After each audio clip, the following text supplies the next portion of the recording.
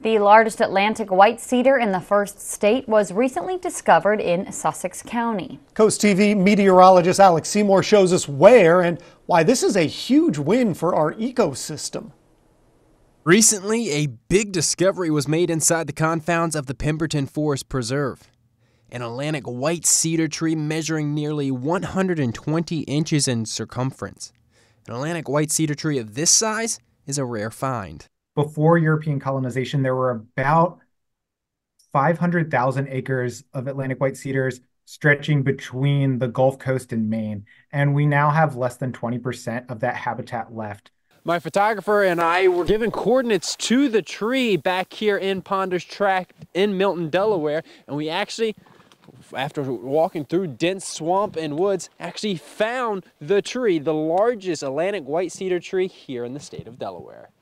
These trees help to filter water. They're great carbon sinks, the environment as a whole, with the accumulation of peat.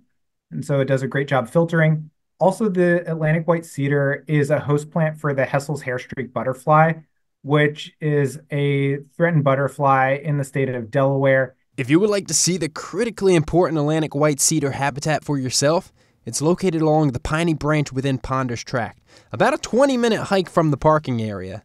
I'm meteorologist Alex Seymour, Coast TV News.